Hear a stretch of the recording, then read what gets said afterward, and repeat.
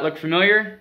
What up guys, I am doing a video on the modded Wii. When you're trying to load into USB Loader GX, and when you get there, your game files aren't showing. You got like the no image icons, your GameCube games aren't showing, all the artwork and stuff isn't there, and it's not doing what it's supposed to be doing, and you're like, what is going on? And one of the codes that it was giving me was like, USB Loader GX directory cannot be created or whatever, and like all these like, it had like 5 error messages. I'm like, dude, what?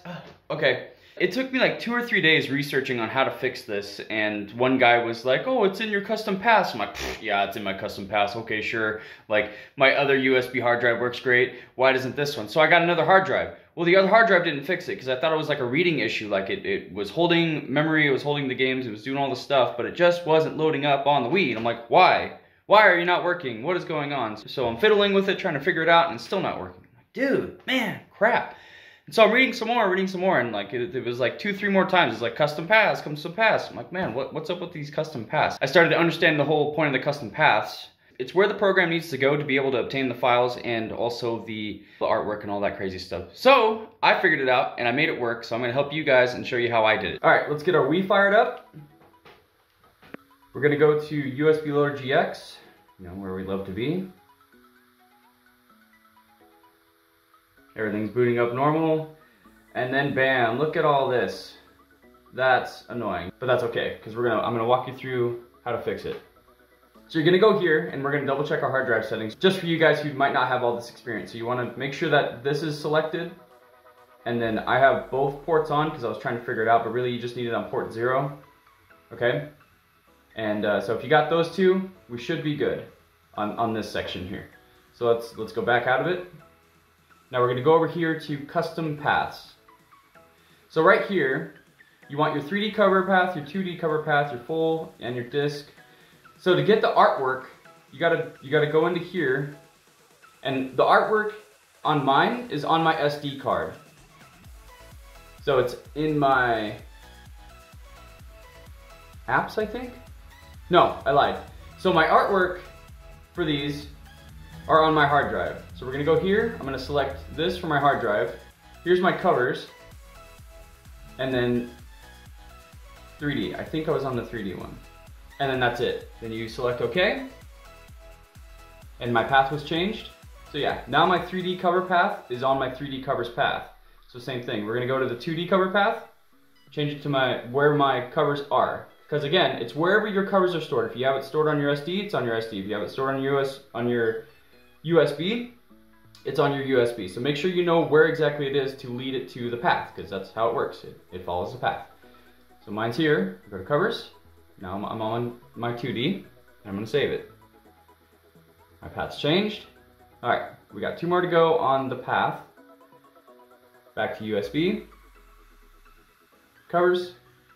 I think I'm on disk. I wasn't paying attention. Oh, we're on full cover path. It says right here. So we're on full cover. Okay, save, path changed, and then the last one for the covers, USB, covers, and we're doing disk, and so mine's in my disk again, and then okay.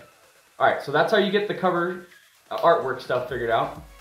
So now, to get the GameCube games to show up and play, we're gonna go all the way down to Nintendo. Where are you at? There you are. Go to Nintendo. Okay, my Nintendo is on my SD. So I'm going to my SD, going to my apps. I'm gonna scroll down to find my Nintendo. There it is. Bam. I'm gonna click OK. My path was changed. Perfect. So now we're gonna go back, and there's all my games. There's my GameCube games, there's my Wii games, and they're playable.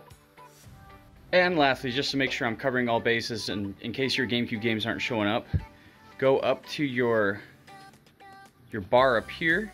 You want to click this one, that's the 4th one over. Yeah, loader mode, come on, clicking, there we go. And make sure that this Wii games is checked and your GameCube is checked.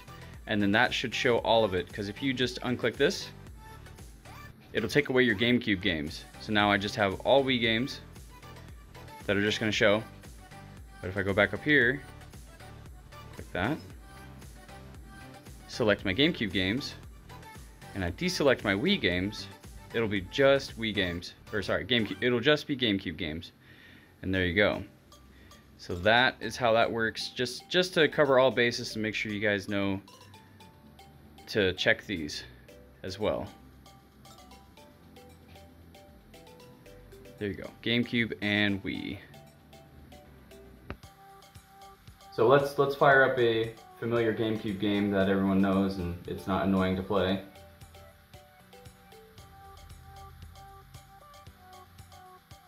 Sure, Luigi's Mansion. That's a good one. Here we go, we're gonna start.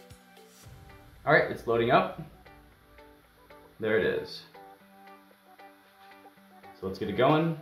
Start. New file, new game. And through this.